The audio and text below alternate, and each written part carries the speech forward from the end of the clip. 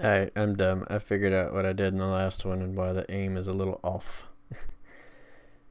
So what we need to do, we need to go to where we got our camera set up. And we actually need to parent the fire from to our follow camera. But once we do that, there's another few things we need to do. So since our camera is going to shift once we go into aim mode, if we just leave that right there, this will be way off. So what we need to do is we need to set our camera boom to what it is when we're in aim mode. Set my socket offset 50, and then you'll see now this fire from is way up there. We don't want that. So in my event graph, let's see, it's 75 on the socket offset. So we just need to set our camera boom to what it is when we're in aim mode. Adjust our fire from, which I'm going to go ahead and set her animation asset back to that. And then, let's see, move it right here. From the front, set it right here. Compile that. So now when we're in aim mode, this will be right here. And when we fire the arrow, all we want to do is we just want to get this transform. So since it'll be attached to the camera, it'll rotate as the camera rotates. So it'll get transform,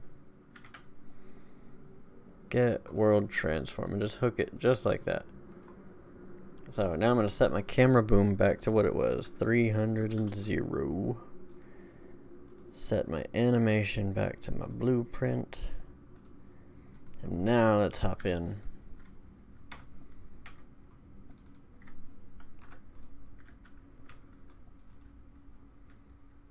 Whoa. Alright, but the good thing about it now is, now in order to adjust our aim, we'll go back into perspective, you can just kind of rotate this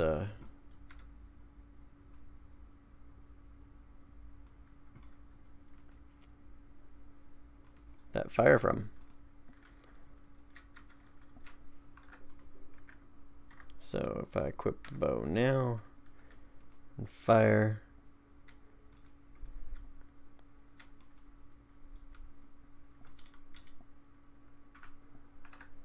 so you can just kind of tweak it as you need to. Like I just need to go a little bit further that way.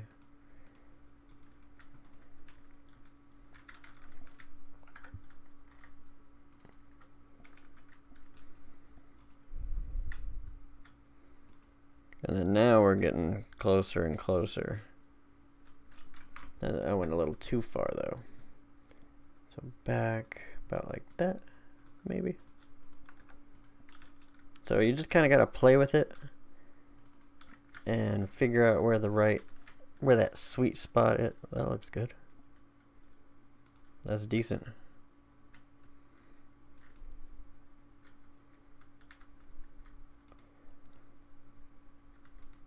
So yeah, that's where I went wrong.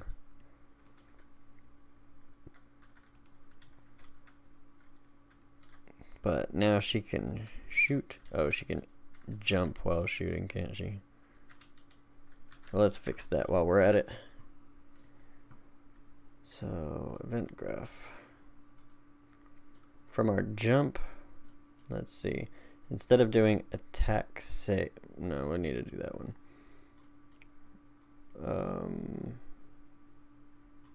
We'll just add, and we'll add that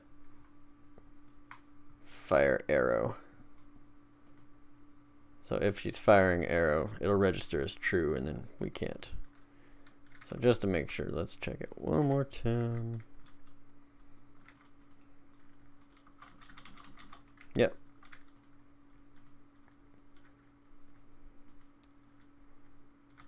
Alright, well there's a good little fix.